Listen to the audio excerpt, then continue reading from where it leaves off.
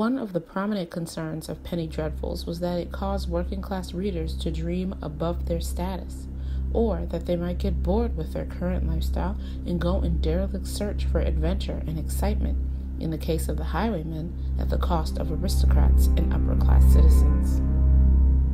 Coupled with this worry was the very economic effect that the popularity of cheap print houses had on the publishing industry.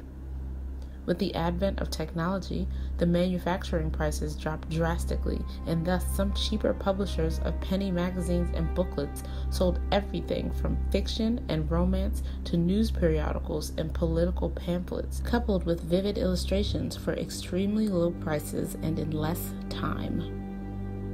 This meant that the working class person could afford to be aware of political debate and issues, as well as have the independent freedom to pick and choose their own literary entertainment.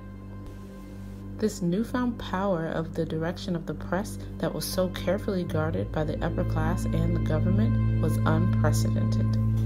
English history largely paints the picture of the poor and working-class citizens of England as susceptible to being victims of subterfuge, with the deliberate spread of misinformation that they had no way of fact-checking or disputing in a timely manner, given their proximity to the rule-makers and therefore taken advantage of in the process.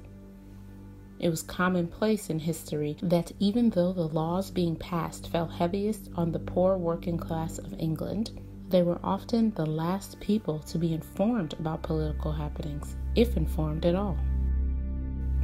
With distribution and access rapidly changing in the Victorian era to accommodate the poor working class, their power to shape the literary world stemming from the advent of penny bloods and cheap printing showed that they were more in control to realize their power of demand than ever before. Therefore, they could realize that they were, in numbers, equally as powerful as the people who desired to lord over them. It played directly into the century-old fight for moral leadership, the remaining features of distinction between the working class and the upper class were the aristocratic values of good breeding. This was supposed to have meant the embodiment of etiquette, pristine behavior, and, of course, upstanding morals. These attributes were given only to certain elite, and working-class citizens could never hope to achieve that kind of status, even through hard work.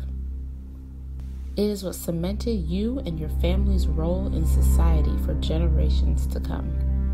So you can see why leading the fight for morality among the working class was such a popular ticket for the upper and upper middle class.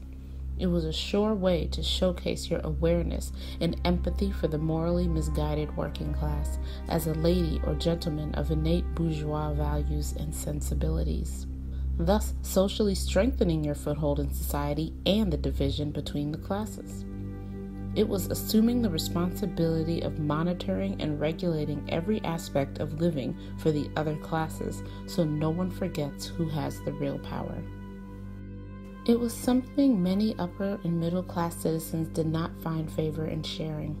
If the working class began reading and receiving the education previously only slated for those with the income to afford one, they would inevitably be mixing and mingling with them. This could lead to the blurring of those ever-sacred class divides.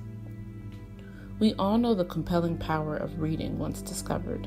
The working class may have readily consumed PennyBlood literature at first, but it opened the mind to other possibilities and other literature. PennyBloods might have just been the affordable, accessible stepping stone to an otherwise dismissed reading market. This is not to say that the Penny Dreadfuls did not warrant the questioning of their content in terms of impressionable readers and morality. It is, however, to point out a coexisting point of contention surrounding the affect and effect of penny literature, especially where there was the propagated concern of the literature being the catalyst behind increasing violent offenses among citizens who engaged in penny readership. Given that premise or pretense, wouldn't it make sense that the richer who often regarded the working class as innately gullible or illogical, would convince themselves that there was validity in feeling the mounting paranoia of the working class people being inundated with press that depicted various ways of torture, kidnap, robbery, murder, and other sadistic acts that they would most often assume that they would be the target of, given the nature of penny dreadfuls as well. To quote Talbot Baines Reed in Leeds Mercury in 1884, the penny dreadfuls survived because a taste more or less disguised for the terrible is inborn in most of us.